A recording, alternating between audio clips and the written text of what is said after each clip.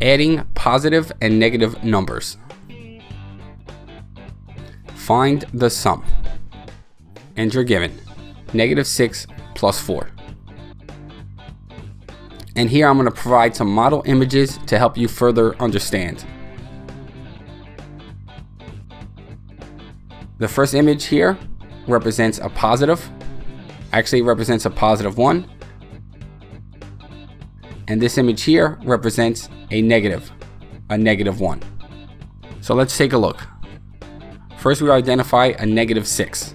So let's draw 6 different negative signs. 1, 2, 3, 4, 5, and 6. Next up, we have a +4. So we're going to model 4 positive signs. 1, 2, 3, and 4. And a positive and negative will group together. So we have 1, 2, 3, 4 groups.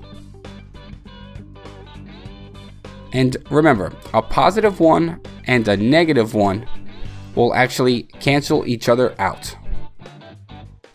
So let's cancel out the first one, the second one, the third one, and the fourth one.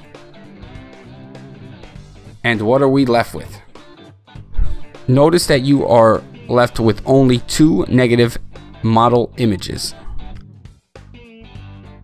Therefore, -6 plus 4 equals -2.